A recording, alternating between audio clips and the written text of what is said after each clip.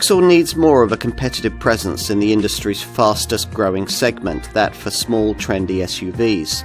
And, courtesy of PSA Engineering, this second generation Mokka model provides it.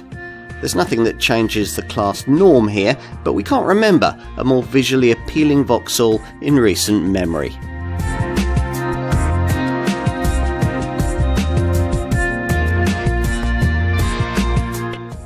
Welcome to the fresh new face of Vauxhall, showcased here by the trendy so-called Vauxhall Visor look of this second generation Mokka SUV. You might remember the Mokka. It was one of the earlier small crossovers, first introduced in 2012 and then updated and relaunched as the Mokka X in 2016. That early Korean-built design was, to be frank, a pretty mediocre confection, but it was an important model for Vauxhall dealers to have in their showrooms, and it actually sold pretty well. Over 200,000 examples have found UK customers by the time sales petered out in 2019, as the Mokka's place in the range became squeezed between the smaller Crossland X and the larger Grandland X.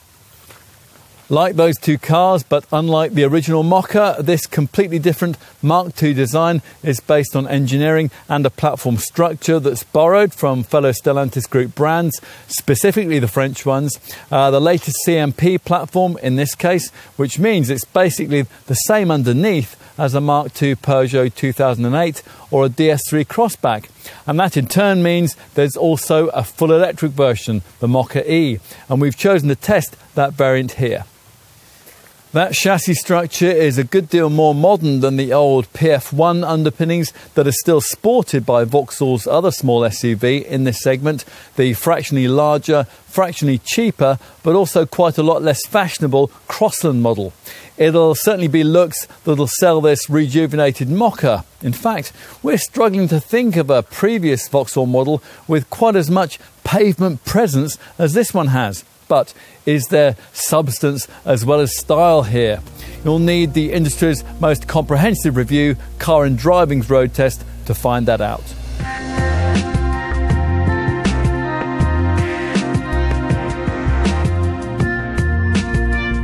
It used to be the case that the segment for small crossovers was one to steer well clear of if you wanted a car that was fun to drive. The sector's general dynamic dullness was typified by the original version of the Vauxhall Mokka, a car with handling which was about as engaging as a trip to the dentist. Things have thankfully moved on a bit since then though, with a much higher bar being set in this class by models like the second generation Nissan Duke and most notably by Ford's Puma.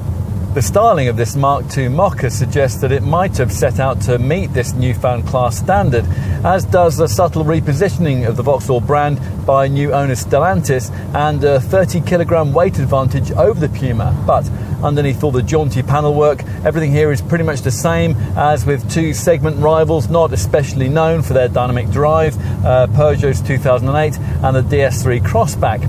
That Vauxhall's engineers wanted to create a slightly sportier confection is evidenced here by the slightly firmer ride you'll notice in the first half mile of driving this car, but it seems that there wasn't really the time, the money or the inclination to finish the job because the close body control, the poise at speed and the responsive steering that this Mokka would need to fully rival the Puma or even the Duke are missing here. Still, the fashionista target market for this car probably won't care very much about that, and what we do have is of course a massive improvement on the first generation Mokka model, and perhaps more relevantly on this car's small SUV showroom stablemate, the Crossland, which rides on the more elderly PF1 underpinnings which are shared with the Citroën C3 Aircross. The Mokka's new generation CMP platform provides a next level standard of engineering, which is a decent step forward from cars like that. And you'll notice this in the way that nasty bumps don't send tremors through the body shell, the fewer creaks and rattles from the stiffer structure, and in the better camera safety provision on offer. Maybe also in the way that better body control allows you to precisely place the car exactly where you want it through the corners once you learn to trust this rather light steering and you've got used to the way that it weights up at speed. At this point, you're probably going to want to know a bit more about the various powertrain choices, petrol, electric or diesel, which Vauxhall wants you to select between in the same way that you choose a trim level. We'll get to the experience offered by the all-electric Mokka-e version that we're trying here in just a moment, but we'll start with the variants that more customers are likely to want, what Stellantis executives prefer to call the thermic options, internal combustion engine models which are primarily based around the group's usual petrol-powered 1.2 litre turbo unit, since only a tiny percentage of Mokka customers will want to fuel from the black pump. There's no part electrification of this petrol power plant of the mild hybrid kind that Ford has implemented into the EcoBoost unit that's used in the competing Puma. This Mokka's 3-cylinder engine doesn't quite have the characterful thrum that rival power plant has either, although it will happily fizz up to the red line if you find yourself running late and you need to gun it a bit. Yes, even in base 100 PS form, where the engine offers up a lovely warble as it goes about its business and gives a decent shove from low revs. It's enough for quite an eager level of performance too from this base power plant. That sees 62 dispatched in 10.6 seconds on the way to 116 miles an hour. That 100 PS 1.2 litre turbo unit comes only with 6-speed manual transmission, but if you pay the extra for the uprated 130 PS version, you'll be offered the option of 8-speed automatic transmission, which comes with steering wheel paddles and a drive mode button on the centre console that offers normal, eco and sport settings. Select Sport, it's embellished with sound enhancement on the top SRI Premium and Ultimate models, and you might get somewhere near to the officially quoted performance stats for this uprated unit, which with the auto variant see 62 reached in 9.2 seconds en route to 124 miles an hour. It's 9.1 seconds and 125 miles an hour for the manual 130 PS model. We can't really see much of a motivation to pay the significant premium that Vauxhall wants for the only other thermic power plant on offer, a 1.5 litre Turbo D diesel offered only with manual transmission, even though the 110 PS unit is class-leadingly clean and economical. We suppose it might be more suitable in the unlikely event that you were planning to do something like tow a small caravan behind your Mokka, but even in that scenario, you might note that the 1.2-tonne braked towing capacity of this diesel is no different from that of the turbo petrol unit. The performance figures are very similar too. At 62 miles an hour from rest, occupies 10.8 seconds en route to 118 miles an hour. Right, that's covered off those combustion engined powertrain options. Now let's get on to what's on offer from this Mokka-e model's full battery powered setup. Here, as with this model's Stellantis group cousins, the Peugeot E2008 and the DS3 Crossback E-Tense, a 50 kWh lithium-ion battery is mated to a 100 kW electric motor, putting out 136 PS and working through the usual single-speed auto transmission you get with EVs. This car doesn't hurl itself away from rest quite as aggressively as some of its segment rivals. Interestingly, the throttle linearity gets more leisurely setting than in the E2008, so it's nearly a second slower than that to 60 miles an hour. As usual with an EV though, the fact that the torque is all developed at once, there's 260 Newton meters of it, makes it feel quicker than the official stats suggest. It takes no more than around 3 seconds to crest the 30 miles an hour mark, and 60 miles an hour is reached in 9.2 seconds. All of this disguises the fact that, as with all EVs, this zero emissions variant has a bit of a weight problem. That drivetrain adds over 300 kilos of bulk. That other small battery-powered models manage this issue a little better is evidenced by the fact that this Mokka-e's WLTP driving range, quoted at up to 209 miles, is easily improved on by other similarly sized EVs at this price point. A 58 kWh Volkswagen ID3, for example, can travel up to 260 miles between charges. Those wanting to plug in but get much greater range will be disappointed to learn that this car's CMP platform can't support plug-in hybrid tech, so there's no possibility for a Mokka to take on Renault's Capture PHEV. Still, what we do get with this Mokka-e does represent a brave new world for forward-thinking customers in the compact SUV segment who are looking to make the still rather expensive switch into all-electric motoring. It seems like only yesterday, after all, that a fully charged small EV could only manage around half the kind of range that you get from this one. Of course, you certainly won't achieve anything like that kind of operating capability if you get anywhere near to this EV's quoted 93 miles an hour top speed, or if you habitually drive your Mokka-e in the sport setting, which will be necessary to release the full 136 PS power output we just mentioned. The quoted range figure will only be distantly possible if you instead engage a somewhat restrictive eco mode, which drops power output right down to 83 PS, and that's a setting that you'll use in your Mokka-e around town, an environment where it makes a strange polyphonic sound at low speeds to warn unwary pedestrians of its impending approach. Above 18 miles an hour, all you can hear is a bit of tyre roar from the eco-moulded rubber, but there isn't too much of that at cruising speeds, where the wind noise that you tend to notice more in EVs also seems to have been decently well contained. On twistier roads, you will notice the extra bulk of all those battery cells if you start to throw the car around. There's no question about that.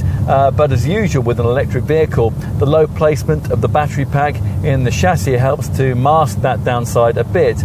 Unlike some rivals, there is no setting that allows you to mess around with the regenerative braking and engage in one-pedal driving, but you can engage the minimalistic gear selector between the seats into a lower B position that adds a bit of extra regeneration to sew the car a little more off-throttle. Overall, whatever blend of Mokka takes your fancy, petrol, diesel or electric, we think you'll find there's plenty to like here. Now, given that this is a small, fashion-led SUV, it almost goes without saying that there's no four-wheel drive option anywhere in the range, nor has Vauxhall taken the opportunity to build in the advanced grip control system that you can specify as an option on some combustion-engined Peugeot 2008s. Ultimately though, a typical Mokka customer won't be someone wanting to push tractional boundaries or revel in the improved drive dynamics of this Mark II model. On the contrary, these will often be people who want to have as little input into the road-going experience as possible. Now, should that be the case, then you'll really like the impressive refinement that's evident even in the combustion engine versions of this Vauxhall. They make you feel much more comfortable about the prospect of potentially attempting a long highway trip too. And for that kind of journey, you might also possibly be interested in the limited level 2 style driving autonomy that it is possible to have on the plusher versions of this car. With this, a combination of adaptive cruise control and a lane positioning assist system mean that on a long highway trip, virtually all the steering, braking and throttle work will be done for you. Just another example of the way that the design of compact crossovers has recently moved forward. A sign of the times, you might say, and that's from a Vauxhall which is very much that.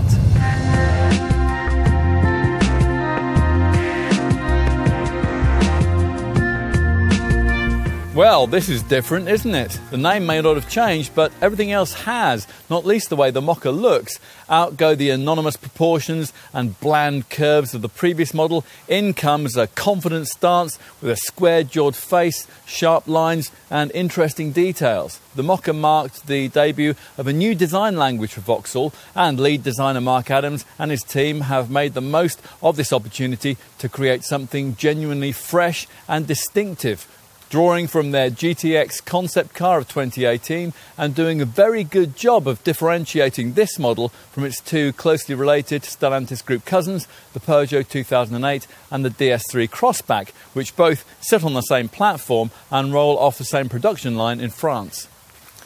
Let's start at the front, where the appearance is dominated by the Visor grille, which rings the headlamps, the badge and the front panel running between the lights. Now, Vauxhall says that this is a revolutionary front grille, but it's clearly one also created with an eye to models sold by the brand of the past that the target market here probably won't remember. Are there hints of the HB Vauxhall Visor of the 60s in this front end? The crease running down the centre of the bonnet here. Meanwhile, that might bring to mind sporty models from the 70s, like the Forenza, the Magnum, maybe even the first generation Opel Manta. Whatever, it all helps the Mokka to stand out against competitors, and if you go for the SRA premium level of trim, the visor's central griffin badge and the lower skid plate both turn black, creating quite a menacing look. Move in profile, and what we've got here is the archetypal modern small crossover. All sweeping creases, colour-coded finishing and big wheels. A key flourish is this trimming strip that flows above the upper window line, normally finished as here in chrome, but it's marked out in red on the SRI Premium model. Reminiscent of the pram handle line that featured on the little Vauxhall Adam, its purpose on the Mokka is to create a floating roof line, and the trick works well in combination with this contrast-coloured black roof. That's a standard feature, providing you avoid entry-level trim. Combined with the very short overhangs, the angular C-pillar, and this crease that flows up through the front door towards the wing, it contributes to the impression that the car's leaning forward. Squat and muscular looking on wheels at between 16 and 18 inches in size. We've got these 17 inches here, and those are housed within chunky wheel arches connected by a section of black trim that runs through the doors. The rear plays a similar styling trick to the front, making the car look wider than it actually is. The slender, sculpted LED taillights play a key role, as does the well-spaced out Mokka name that sits above the crease running through the tailgate. There's the usual subtle roof spoiler here and the beasting area just beyond, plus lower down, slim corner reflectors and the usual obligatory silvered trim strip to suggest a skid plate. Of course, as usual, what's more important is what you can't see, the sophisticated CMP platform we referenced earlier on. This saves 120 kilos over the previous generation model chassis, but at the same time it's stiffer thanks to the use of ultra high strength steel, up to 30% stiffer in the case of this EV version, thanks to the integrated battery structure that sits low down. So the exterior has grabbed our attention. Are things as engaging inside the cabin? Let's step inside and find out. Now, if you're switching from the original Mokka, you might think you've skipped a couple of model generations. So different is this cabin. The first thing you'll probably note is what Vauxhall calls the pure panel, a fascia design that sees this high-mounted central touchscreen and this driver instrument display to the right of it almost bonded together, angled towards you and giving the impression of a large screen. And everything else is far more sophisticated too, particularly in terms of switchgear and trimming, the shiny piano black lower centre console finishing, for example, and the smart white double stitching on the doors. Plus, despite the sporty exterior looks, there's a proper, slightly raised SUV seating position, which gives the more commanding feel that crossover customers like. Not all is quite as nice as it looks. Unless you stretch to a mid or upper spec model, the 10-inch central infotainment monitor and the 12-inch instrument display pure panel package that we have here will be replaced by two screens of just 7 inches in size, which rather dampens the intended effect. And we'd hope that the front seats would be of the AGR certified sort you get in this car's Crossland SUV showroom stablemate with built-in lumbar support. Unfortunately not, although they are 6-way adjustable, and you get leather upholstery and a massaging function for the driver at the top of the range. Most Mokkas feature this silvered central fascia trimming panel, but on the sporty SRI Premium variant that many will want, the dash also gains bright red lower strips that you'll think either look rather cool or rather garish, depending on your taste in cabin decor. Right, let's take a closer look at this instrument display. It's nothing like as fancy as the 3D setup you'll get in this model's Peugeot 2008 cousin, but it can be satisfyingly customised with various settings, although none of them show you full screen mapping. The main layout's this one, dials that gives you a big circular central gauge housing a digital speedo flanked by two others. On combustion models, the flanking readouts are a rev counter on the left with temperature and fuel readouts on the right. While on this pure electric Mokka-e variant, the flanking gauges give you a power meter on the left and a battery charge percentage dial on the right. If you don't mind a bit of information overload, you can add further to what's on show with various other layout options, accessed with a twist of the left-hand indicator stalk. All of these, apart from a minimum setting that shows you just the key things you need to know, are based around shrinking the central gauge so that the middle of the screen can also show other things. With the driving setting, you get a safety graphic. With navigation, you get a small mapping display, and selecting energy puts an energy flow monitor in your eye line. If you want a driver assistance graphic or trip data info, you can have them separately with the driving or computer layouts or together with the personal setting. What about the central screen? If it's of this larger 10-inch sort, it'll be Vauxhall's Multimedia Navi Pro system. Not the most sophisticated monitor we've ever come across, but everything you really need is here. Apple CarPlay and Android Auto smartphone mirroring, Wi-Fi connectivity, a reasonable quality 6-speaker DAB audio system, and on this Mokka-e, a very useful energy flow monitor. Unusually, there's no real home screen. Instead, all the functions are controlled by 6 buttons and a dial underneath, which actually works rather better. These switches connect you directly to audio, nav, phone, car and connectivity sections, plus another for settings and functions. Tapping the temperature readouts either side of the screen also connect you through to the climate section, but unlike on the Peugeot 2008 or the Citroën C3 Aircross, menu options aren't your only point of access to ventilation functions. Vauxhall doesn't approve of that and provides proper physical controls below the screen, which are very welcome. What else? Well, the flat-bottom steering wheel is, as usual on a Vauxhall, rather festooned with what are initially rather confusing little buttons, mainly dealing with safety stuff on the left and audio features on the right.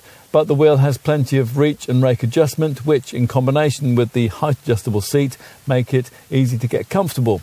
We like the minimalistic gear selector fitted to auto models too. As for visibility, well, your frontward view is fine thanks to the narrow A-pillars with their neatly angled integrated speakers, but rearward visibility isn't the best, and that might be a problem with entry-level trim, which has to do without rear parking sensors. And cabin storage, well, as usual with a right-hand drive model of a French-derived small car, the glove box is halved in size by the fuse box. It really is time that Gallic makers sorted that issue out. And the designers have forgotten to add an overhead sunglasses compartment too. But you get decently sized door bins with angled bottle holders, twin cup holders and a small lidded box between the seats. Plus there are ticket clips on the sun visors. Connectivity is reserved for a large storage area at the base of the centre stack, which gives you a 12-volt socket and a USB-A port. Let's take a seat in the rear now. The short rear doors and this small aperture you enter through suggests that it's not going to be particularly spacious back here. And that is pretty much the way it turns out. And unlike in some key rivals or in most mainstream versions of Vauxhall's other small SUV, the Crossland, there's no useful sliding bench mechanism to improve things. Legroom for adults would be okay on a short to medium length journey, but you really wouldn't want to be back here for much longer than that. It will probably be fine for children though, unless they object to the upwardly sloping window line, which, particularly on models with tinted rear windows, might leave some kids feeling a touch claustrophobic. There's no central armrest. The headrests are of the sort that uncomfortably dig into your neck until you raise them. The door bins are small. The middle pew is narrow and a bit raised, and the door cards turn out to be unimaginatively finished in plain black plastic. But there is a relatively low central tunnel, and just above it, youngsters will be pleased to find a couple of central USB-A ports provided. To the loading area now. Now it's frustrating that the button to open it is all the way down here, but after you've clipped that open, you'll get your hands covered with road grime pulling it up, because there's no powered hatch option. With everything open, there's a usefully big aperture, but quite a high lip and a 350 litre capacity figure, which is 60 litres less than you'll get in the Crossland. To give you some segment perspective, a rival Nissan Duke offers 422 litres, a Ford Puma has 456. Unlike with the Peugeot 2008, you lose out on space if you opt for an all-electric variant. This Mokka-e can offer just 310 litres. There is, however, an adjustable height boot floor, which provides storage that's perfect for charging cables, although there's not much further room below that though. You'll get bag hooks on either side and an LED light on the left, but only 2 tie-down points. And you can't stash the parcel shelf against the back of the rear bench when it's not in use, as you can with some rivals. That bench has a conventional 60-40 split, but at least if you position the cargo floor at its higher level, there's no step up to it when the rear seat's folded. That releases up to 1,105 litres of room in a combustion Mokka, or up to 1,060 litres in this Mokka-e.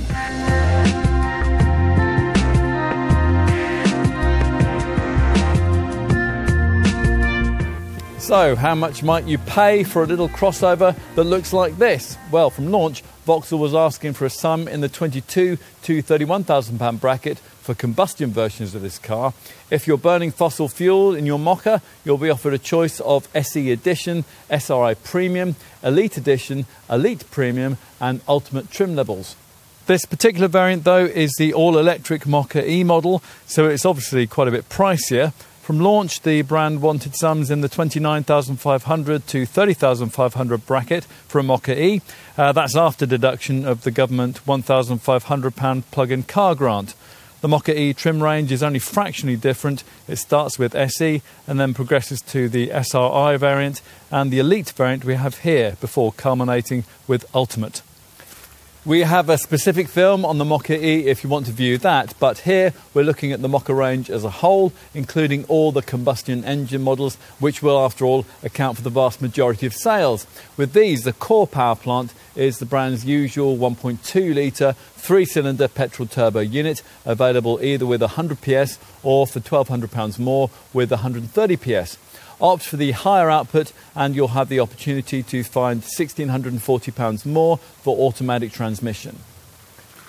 Now, hardly anyone in this Mokka's market will want a diesel, but for the few that do, the brand's familiar 1.5 litre Turbo D unit is available in 110 PS manual form. That commands a £600 premium over the 1.2 litre 130 PS petrol model.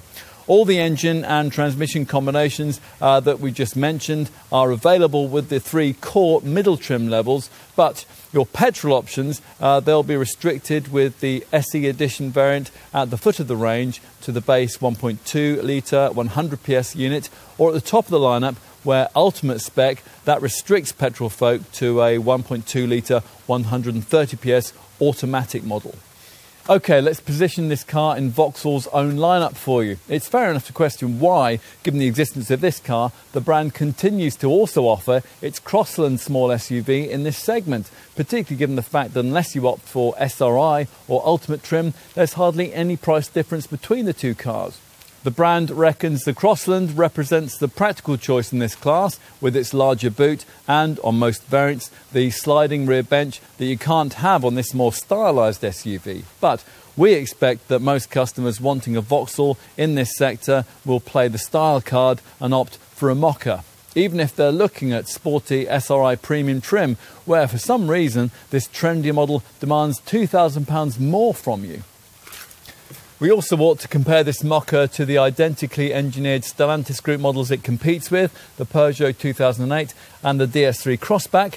The 2008 costs about the same as this Vauxhall. The DS3 Crossback initially looks a bit pricier, but that's because there's no poverty spec trim level offered with that car.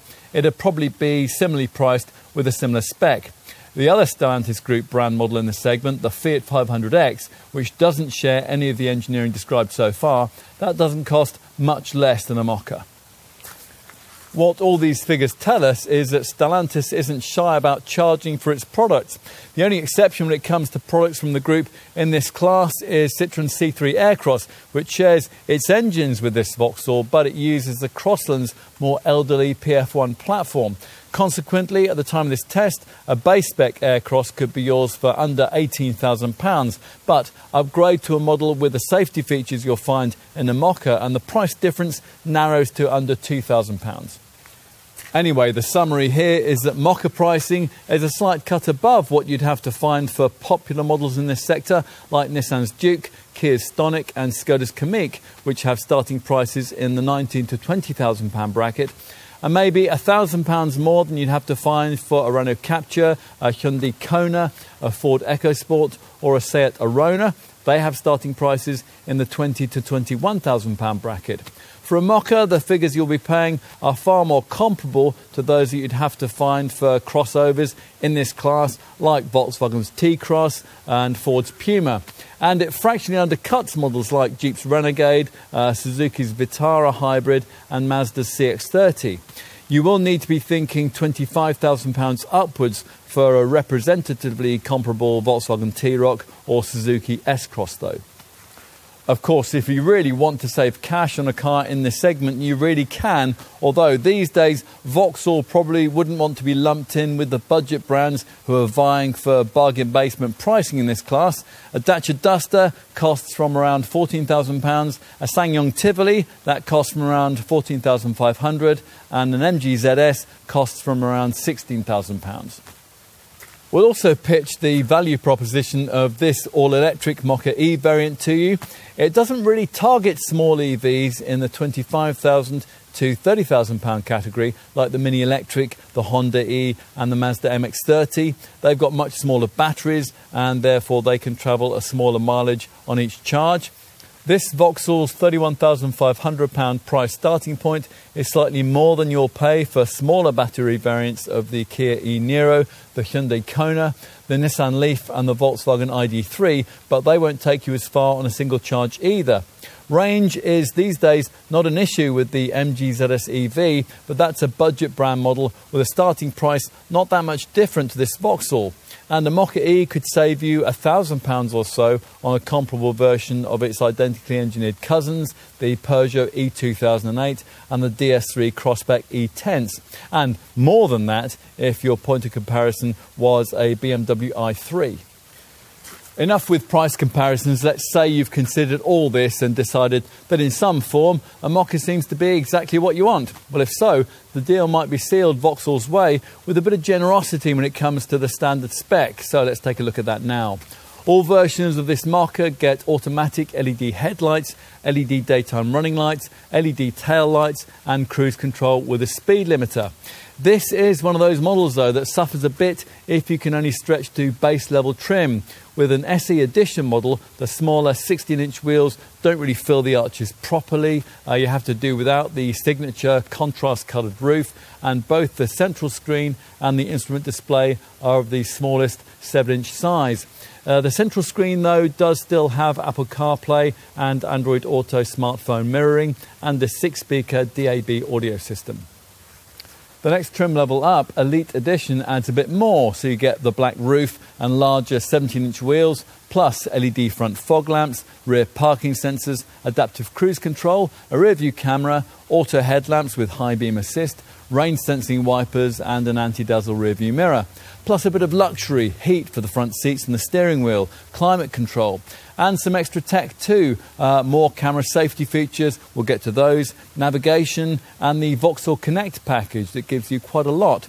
First and foremost, there's an e-call system that at the press of a button, 24/7, 365 days a year, will put you in touch with a trained advisor in the event of an emergency or a breakdown. And it'll automatically alert the emergency services if the airbags go off in an accident.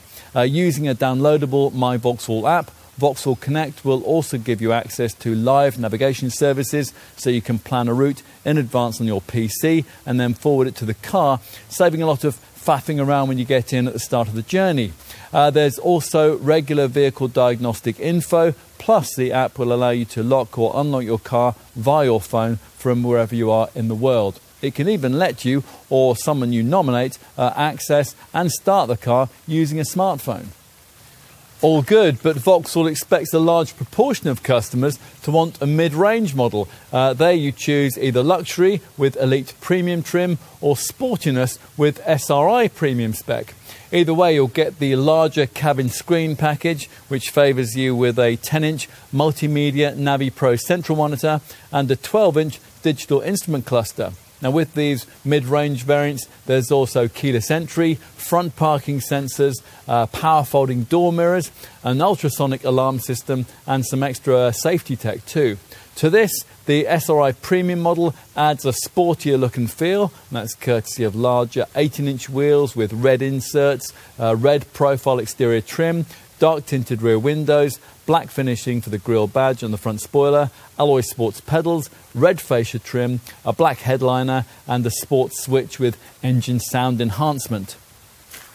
Basically, you get that SRI Premium Models trim tally without the red sporty bits on the top-of-the-line Mokka Ultimate, although with the addition of leather upholstery, a massaging function for the driver's seat, an advanced park assist system that steers you into spaces, and the brand's IntelliLux LED matrix headlights, which adapt their beam to road conditions and other traffic.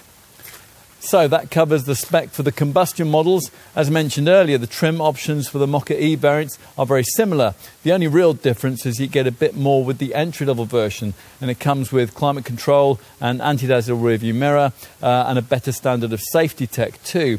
And also the Vauxhall Connect app and eCall connectivity pack that we briefed you on earlier.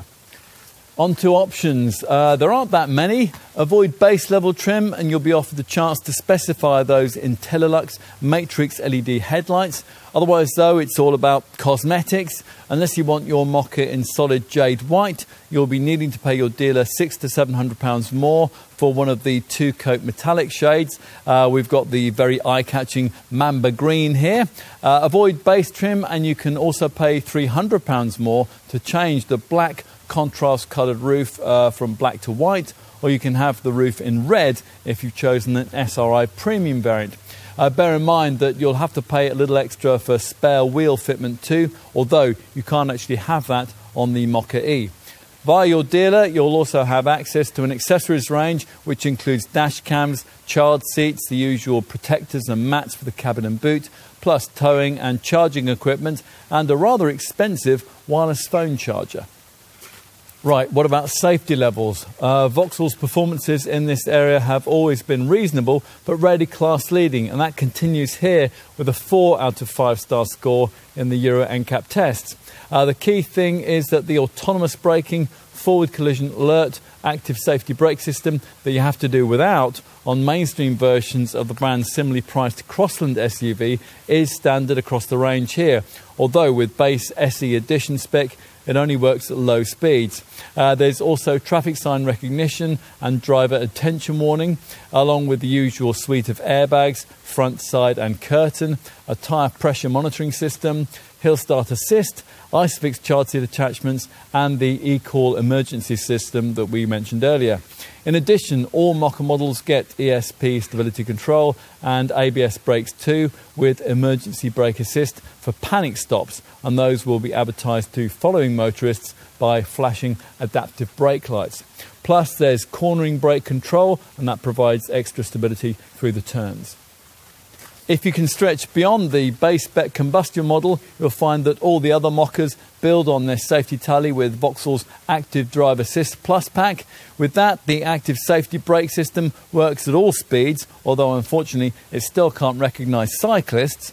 For manual models, the pack includes lane departure warning with lane keep assist, but for the auto variants, which of course includes all the Mokka-e models, it replaces it with a slightly more sophisticated lane positioning assistant. Now either way, if you drift away from the centre of your lane, you'll get an alert and a gentle vibration through the driver's seat, followed by corrective steering.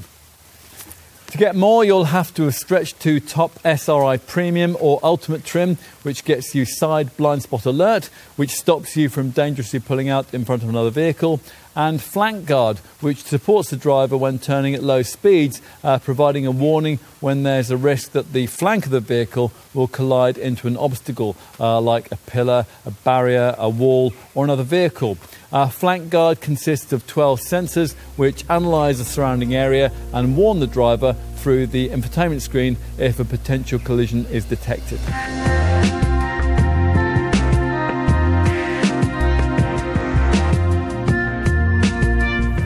Small French-derived Stellantis group hatches of the modern era usually deliver a frugal WLTP-rated running cost showing, aided by efficient engine technology and relatively lightweight. So it is here, aided in this case by Vauxhall's second use of the conglomerate's sophisticated CMP small car platform.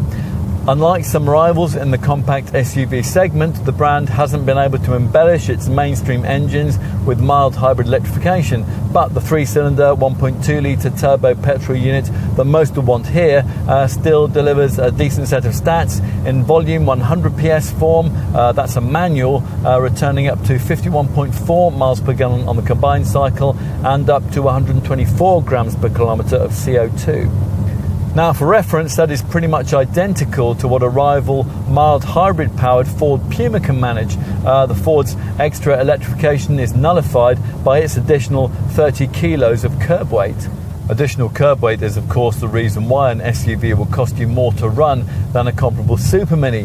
This Mokka tips the scales at appropriately 85 kilos more than its Corsa Super Mini showroom stablemate, which sounds like a lot, but doesn't actually translate into too much of a running cost downside. Not usually anyway. Mokka 1.2-litre turbo 100 PS variant will go just a mile less in terms of fuel consumption and put out only 6 grams per kilometre more in terms of CO2 than its direct Corsa equivalent.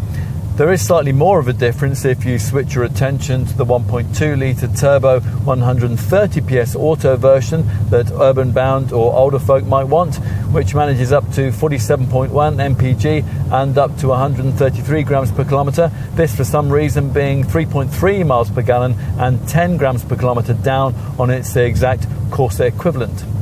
A Mokka 1.2-litre turbo 130 PS manual model that manages up to 51.4 miles per gallon and up to 123 grams per kilometre of CO2.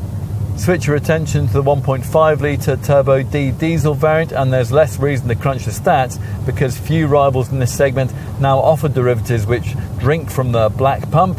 But even if the competition was fierce amongst diesel-powered small SUVs, you'd have to think that this Mokka would be well placed to face it down thanks to a strong combined cycle fuel return of up to 65.7 miles per gallon, around 5 miles per gallon down on the Corsa, and a CO2 reading of up to 114 grams per kilometre, 7 grams per kilometre down on the Corsa.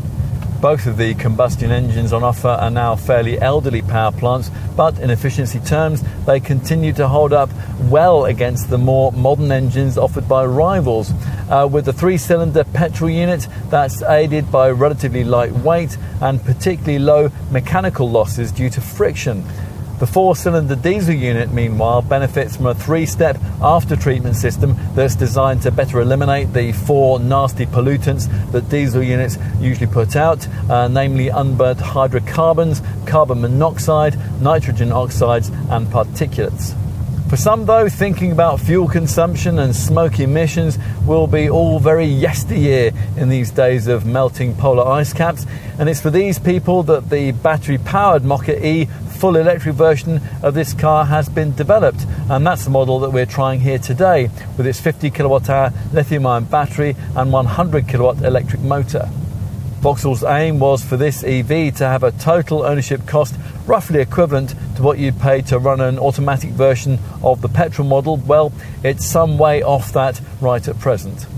Its drivetrain claims to be state-of-the-art for a small SUV, although its WLTP certified range, quoted at up to 209 miles, 13 less than a Corsa E, is easily bettered by a comparably priced Volkswagen ID3 58 kWh model, which records up to 260 miles.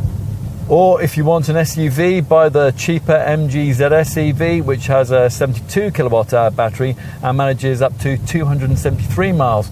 To be fair, the range of a Mokka-e comfortably outshines base 39 kWh versions of the Kia e-Niro and the Hyundai Kona Electric, and it's way ahead of the only slightly cheaper Mazda MX-30, which can offer a WLTP range of only 124 miles. Bear in mind that, as with all EVs, the quoted range figure will drop considerably in winter or over long motorway journeys. In the case of the Mokka-e, to around 132 miles. You can maximise range by selecting the gearbox's lower B mode, which maximises regenerative braking. If you are a Mokka-e owner, you'll need to know that getting anywhere near to the quoted range figure will necessitate staying in the powertrain's provided eco mode, activating its sport mode setting, well, that'll reduce the range by around 10%. What about charging times? Well, as an EV owner, it goes without saying that you'll need off-street parking and you'll need to get a wall box installed into your garage. With one of those in place, a full charge from empty will take 7.5 hours. If your property happens to have a 3-phase electric supply and you pay extra, £300 including VAT, to have your Mokka-e's standard 7.4 kilowatt onboard charger upgraded to 11 kilowatt spec, that charging time can be reduced to just 5 hours. Don't bother with the 11 kilowatt onboard charger upgrade if you haven't got a 3-phase power supply at home. With a normal electricity supply, a Mokka-e with that 11 kilowatt onboard charger would actually take longer to charge. Charging cost effectively will require proactive use of the charging timer, so you can tap into off-peak electricity rates. You can activate this via either the car's centre dash screen or via a special section of the My Vauxhall app.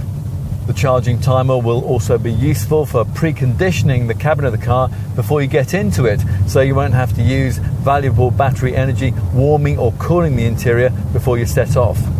What about charging your Mokka-e when you're out and about? Well, finding public chargers of any sort ought to be straightforward. The TomTom navigation system will show them, or you can get more detail by bringing up the specialist Zap Map website on the centre dash screen. That's via the car's standard Apple CarPlay or Android Auto smartphone mirroring system.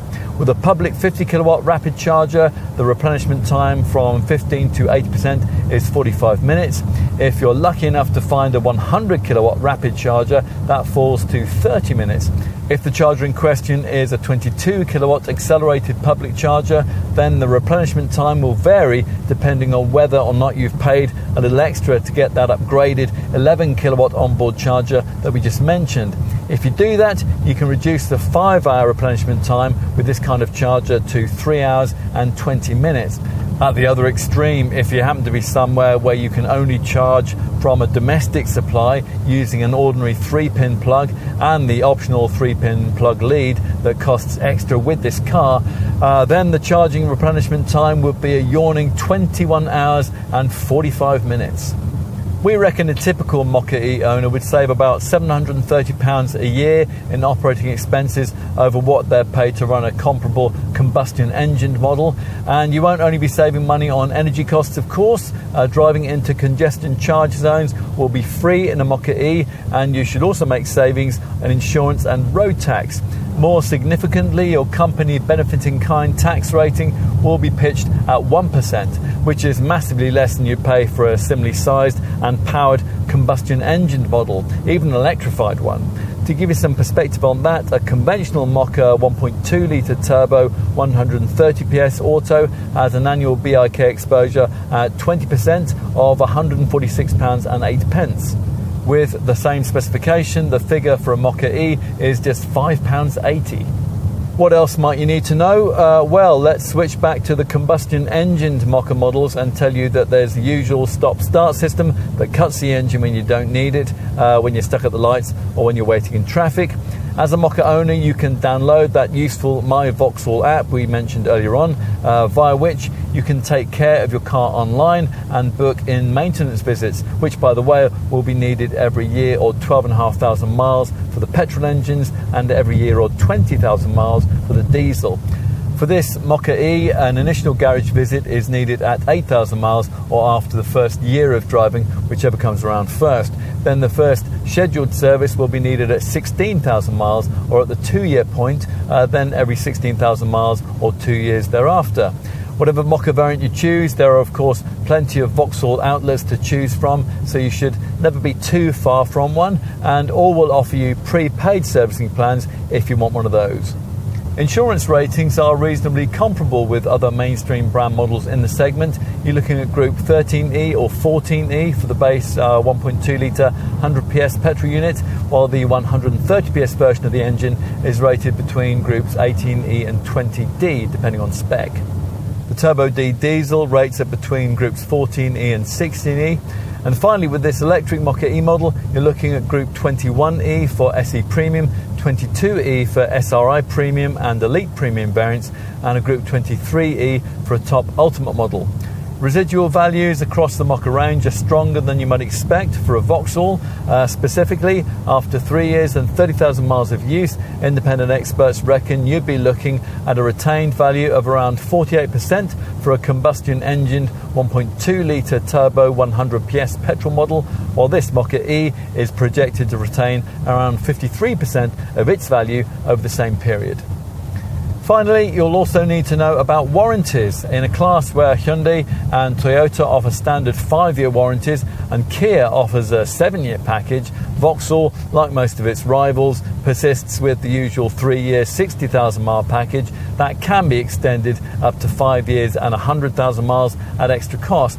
A year's free breakdown cover is also provided, along with a 6-year anti-corrosion guarantee. On a Mokka-e, the battery is covered by a separate 8-year, 100,000 mile warranty to 70% of its charge capacity.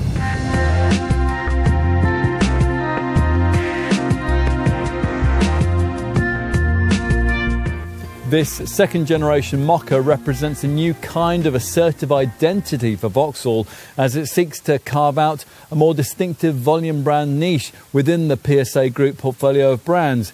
It certainly makes more of a driveway statement than its predecessor, as you'd hope it would, given that it sells at a slightly higher price point and the engineering is at a different level to anything previously seen in a Vauxhall SUV. It's a massive step forward from the previous generation model.